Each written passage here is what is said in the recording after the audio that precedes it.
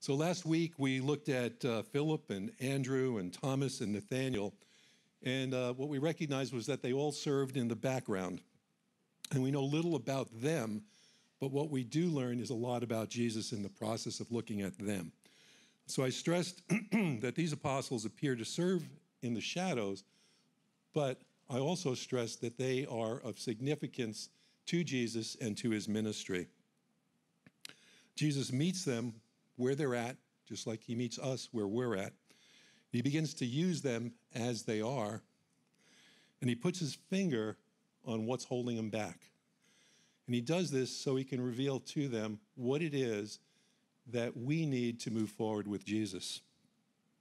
So tonight we're going to add a few more names. We're going to add the names of James the Less, of Thaddeus, of Simon the Zealot, to the list of these background servants that we know little about. Starting with James the Less. His name may signify that he's different than the other James, who is the brother of John that we mentioned on the first night. It could also mean that he was small in stature, or it could even mean that he was young. We really don't know for sure. He is listed in the Bible, but he actually doesn't have any words attributed to him anywhere in written scripture. But we do know that he was called by Jesus.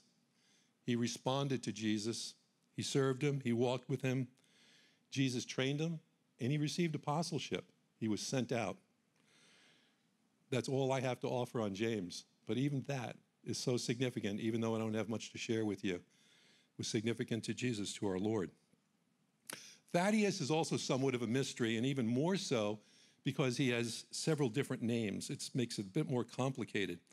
Scripture refers to him as Thaddeus, but also by two other names, Lebbaeus, and his original name, his birth name, is Judas, which is what Waylon mentioned to us. I must be watching too many detective shows because I really feel that Jesus went and took him out of a protective program somewhere and brought him to save him. But actually, John MacArthur has some better insight than I could offer on that. He says that these nicknames, Lebbaeus, translate as heart child. Thaddeus translates as breast child. So these were possibly names of family endearment, indicating that Thaddeus was a gentle soul, perhaps, tender kind of guy, childlike heart. Made me think of the Beatitude, blessed are the pure in heart, for they will see God. Thaddeus saw God up close and personal in the form of Jesus Christ. Thaddeus does have some words recorded, and they're in the book of John. And it was during the Last Supper, Thaddeus says, Lord, why are you going to reveal yourself only to us and not to the world at large? So Jesus answers him, and he says, anyone who loves me will obey my teaching. My Father will love them, and we will come to them and make our home with them. Anyone who does not love me will not obey my teaching. These words you hear are not my own. They belong to the Father who sent me. So at first glance, it kind of sounds simple. As I thought more about it, it really became much more profound in its message. In this exchange, I believe that Thaddeus was met by Jesus where he needed to be met, where Thaddeus needed to be met. Jesus was putting his finger on something that Thaddeus needed to understand. Jesus is letting him know, and letting us know, I believe, in the process, that our love for God is expressed through obedience. Those were the clear and direct words of Jesus. That makes love and obedience inseparable for followers of Christ. Those who love and obey God are his children. As his children, we receive the Holy Spirit, who then reveals Christ to us, but Christ remains hidden to the rest of the world who does not obey. It saddens me, and I think if you think of children who are disobedient, how sad that makes you feel. So it's my opinion that Thaddeus, because of his tender, loving nature, that he has a feeling of love for Jesus. And Jesus is saying, Thaddeus, you need to go beyond that feeling into action. Our inward feelings of love need to move to outward acts of love.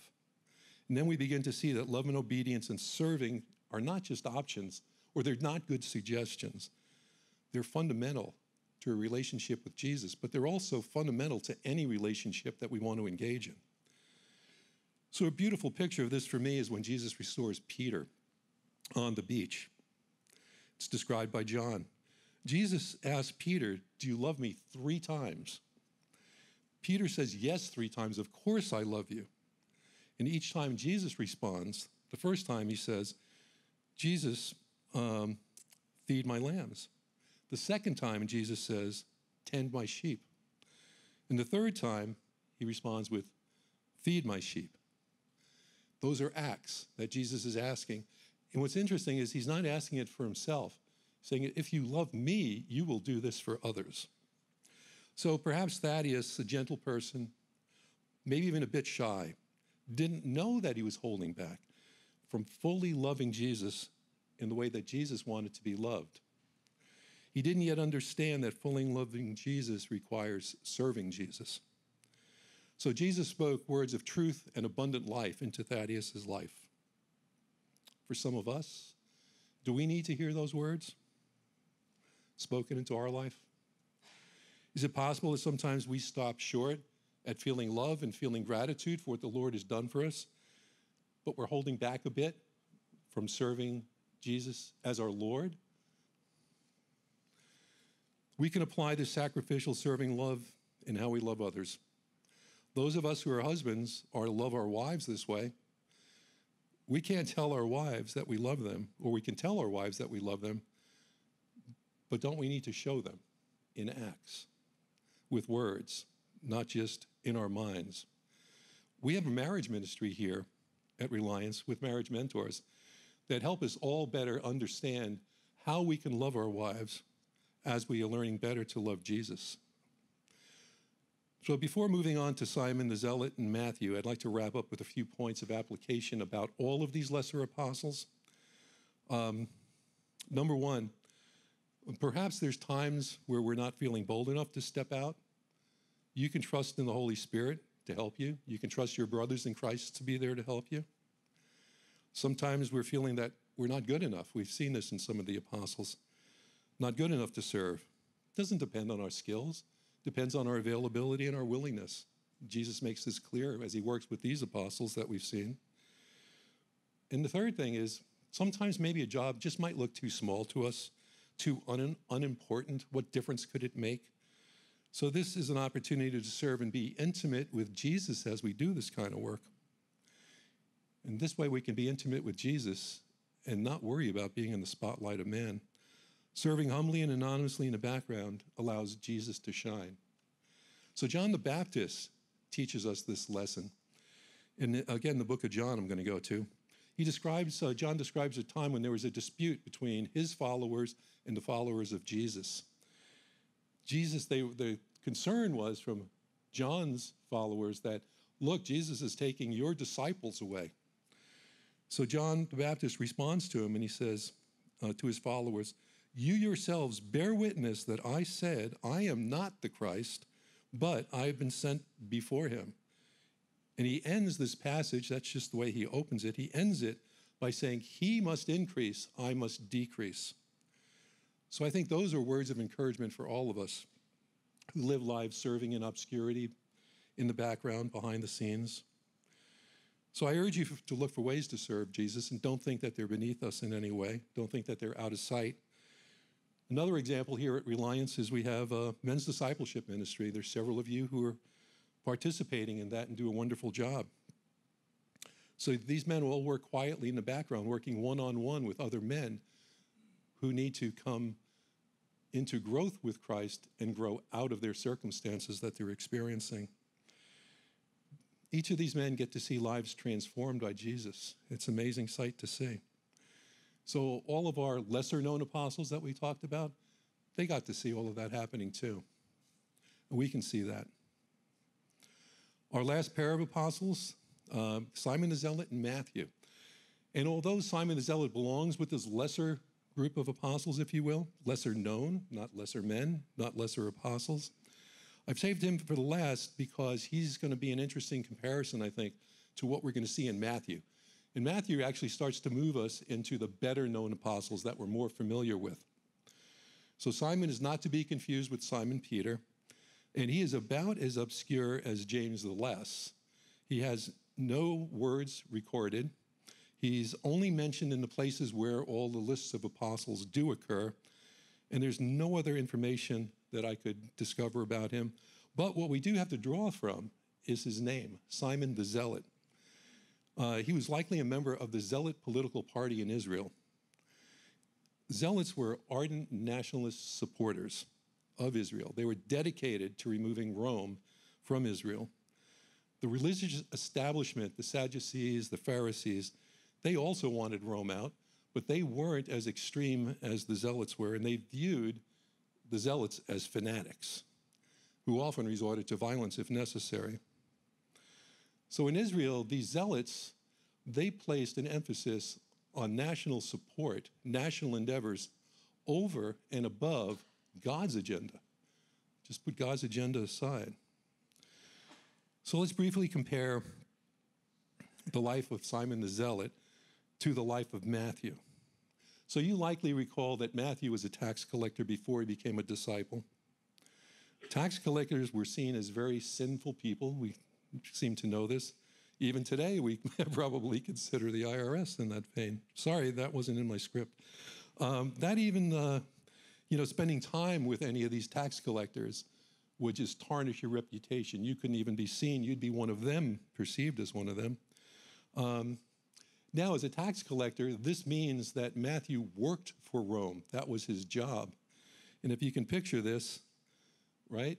Simon is opposed to Rome. He wants Rome out. But yet, Matthew is benefiting from the presence of Rome there. Both also were on the fringes of society, right? I mean, extreme on one side, sinner on the other side. So the majority of people just look down on both of them. So it's from this contrast and also from the commonality that we can draw some powerful observations. Both lived their lives reacting to the challenges that they experienced in society at that time, in the day and age that they lived. Each man was only understood and accepted by a small group of people on opposite ends of the spectrum, and they were rejected by the larger majority in the middle. So imagine how Simon the Zealot might view Matthew. At best, a traitor. Certainly would want to do him harm, might even want to kill the guy. How would Matthew view Simon? He's probably pretty uncomfortable. I would think that fear and lack of trust would be at the top of his list. What's he going to do to me? But what they had in common, again, was that they were looked down upon by the religious establishment and most of society. The miracle here is that Jesus was able to embrace both men, get his arms around both guys. They were vastly different, but they were able to follow Jesus. And they were unified into a common belief under Jesus. Both men had been zealous for something, okay? Simon was zealous for national pride. Matthew was zealous for wealth and money. Now, they were all in for Jesus. They changed the things that they were zealous for into the things that they should be zealous for, Jesus. So it was no longer the differences that separated any of them, just like in this room.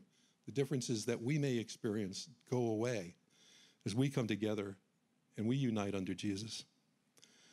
So Jesus is an incredible leader just on that alone. That's the kind of leader I want to follow. That's the kind of leader I do follow. So guys, what might we be zealous for? Are we zealous for Jesus? Do we have competing endeavors? So I was at Petco Park in 2006, and it was a time when they clinched their division championship. And they did it in dramatic fashion. It was the last day of the season. The crowd went crazy. Everybody jumped to their feet, screaming, yelling, cheering, waving their arms. I jumped up too.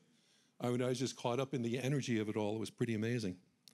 But as I stood there, I looked around, and to me, it reminded me of Jesus' triumphal entry into Jerusalem at Passover, and how the crowds there were all passionate with hosannas, loving Jesus, welcoming him, standing up, cheering, throwing down palm. And it just led after that to, why don't these 40,000 people jump up for Jesus? Guys, we should be jumping on our feet for Jesus. When we consider the work that he's done, the work that he's doing, the good news of the gospel, the work that he's going to do, cheering for his second coming.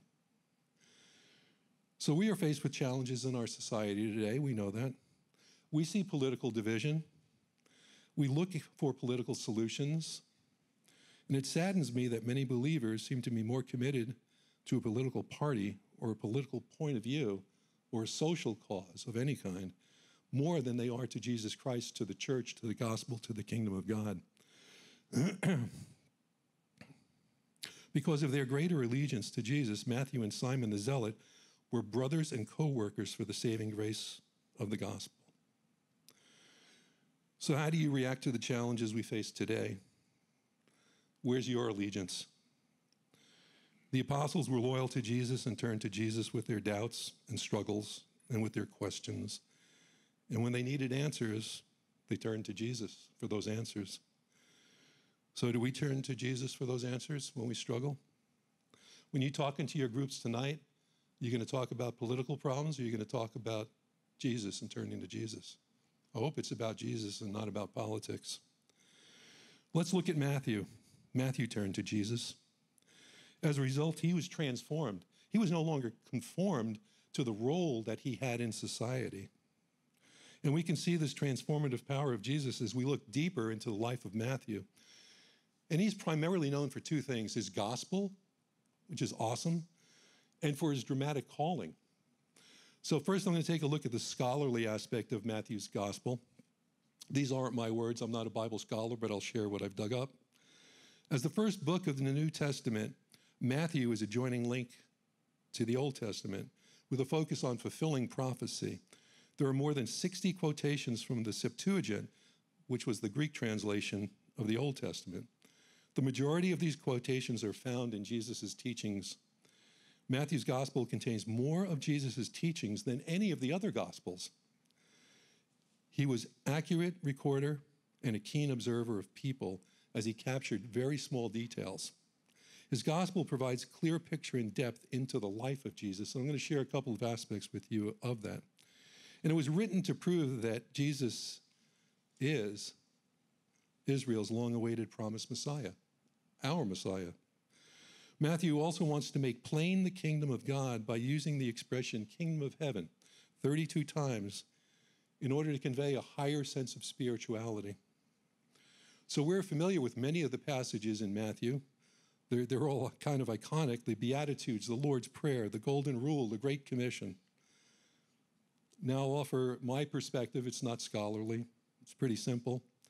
To me, the words of the gospel, as we look into Matthew's gospel, we can look into Matthew's heart.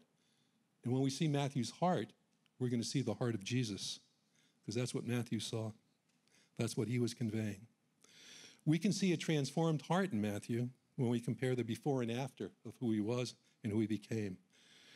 So as we talked about him being a tax collector, he was not only despised for collaborating with Rome, but he was also kind of a bad guy in collecting excessive taxes. He went over and above what he needed to do so that he could line his own pockets with his own wealth and comfort. As a despised person, his friends were likely similar: tax collectors, thought to be perhaps prostitutes, maybe even thieves. On the fringe of society, with his friends, his job required him as a tax collector to continue to interact with all of the other members of society who were rejecting and despising him. And he had to do that, I would imagine, every day. So in his booth, he sees people who are coming into contact with Jesus, and he's hearing what's going on. He's hearing about miracles. He's hearing about healings. He's hearing the preaching. He's hearing the good news. But he was cast out. He couldn't enter the temple. He couldn't enter the crowds around Jesus. He couldn't be with those who were following Jesus. He had to stand on the sidelines and not be with them. He was lonely, set aside. I'm sure he wanted what everybody else was seeking. when you start hearing the excitement about Jesus and what he's done, but he couldn't be part of that. Do you know what it's like to be an outcast? To not fit in, to not be part of the in crowd, to not be part of the clique, the cool kids, to be rejected, to be looked down upon, to be left out. So all people, every one of us, want to be accepted. To be included is one of the strongest motivating desires that we have as people. I can relate to this. I mean, there's times, one of my most difficult was during my mid-high years. And probably for men, as we're learning how to become men, that could typically be one of the most difficult times. And I can think of times when I was in and times when I was out. There was loneliness. There was awkwardness trying to figure out how to grow into this. Church was actually my most uncomfortable time.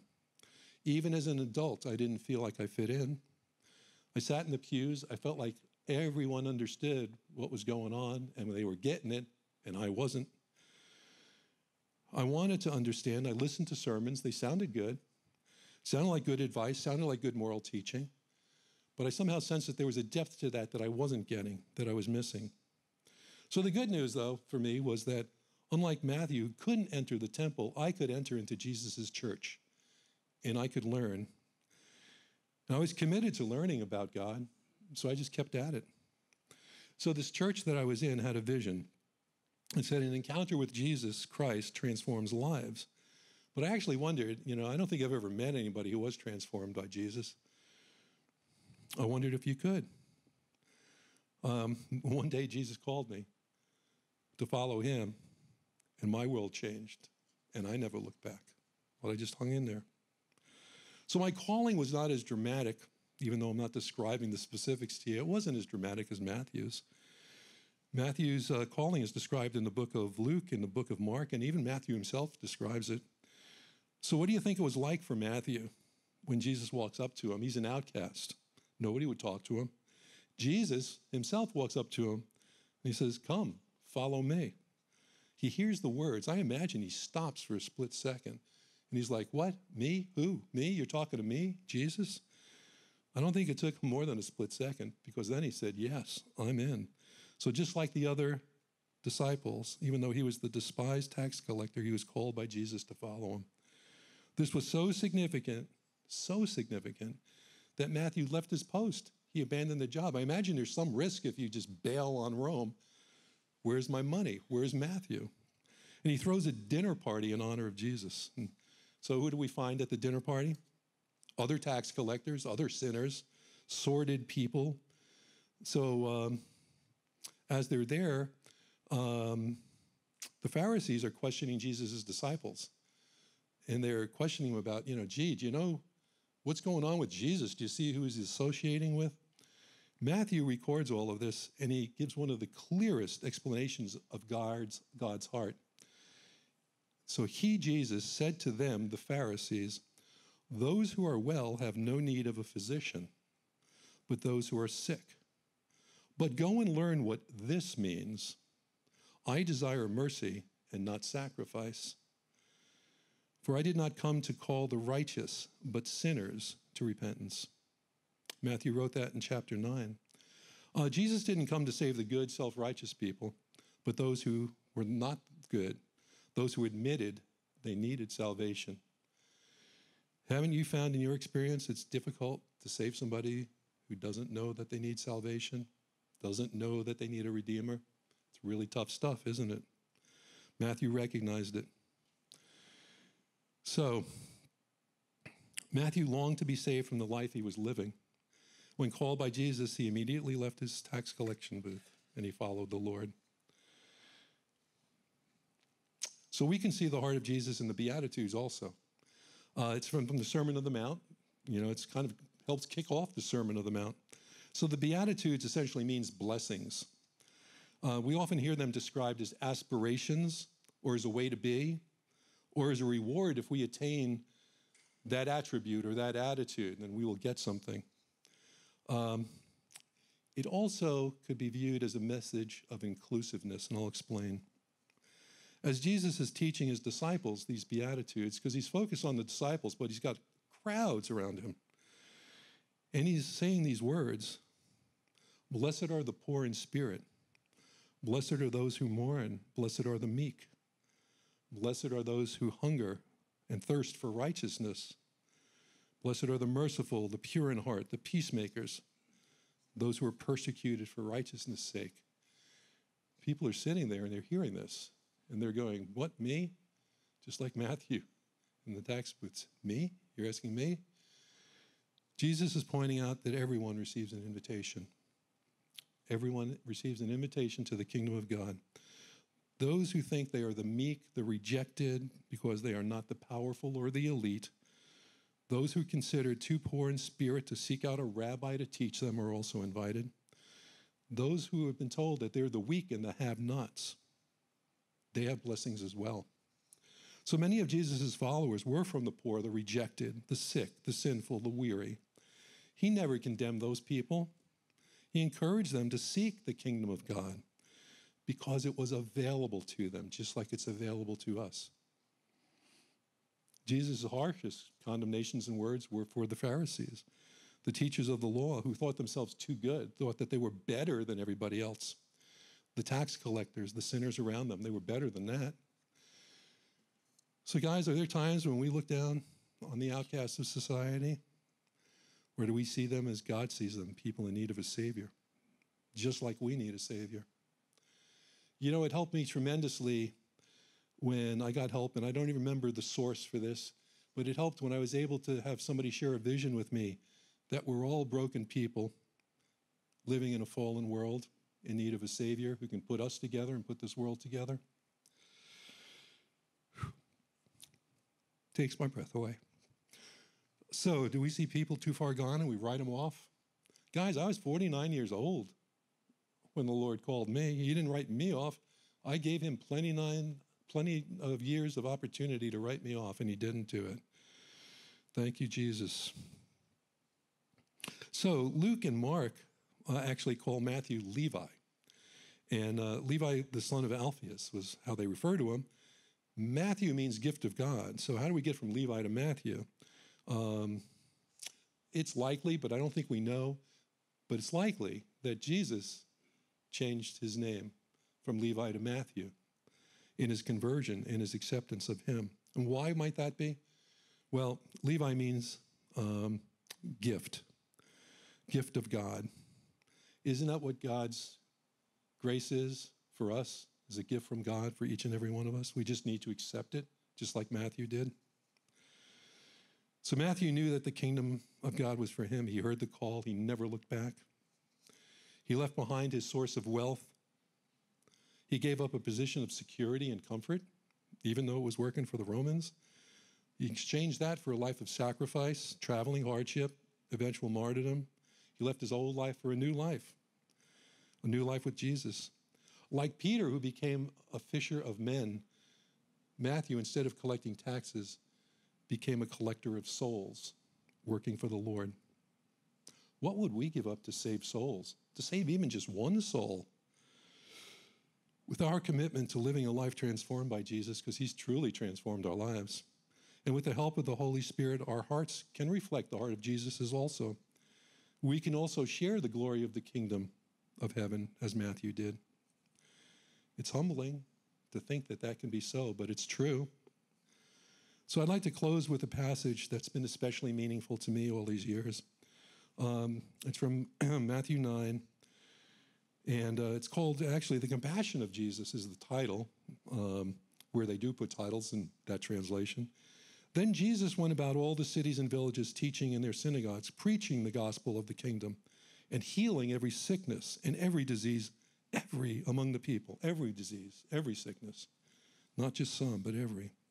But when he saw the multitudes, he was moved with compassion for them, because they were weary and scattered like sheep, having no shepherd. Then he said to his disciples, the harvest truly is plentiful, but the laborers are few.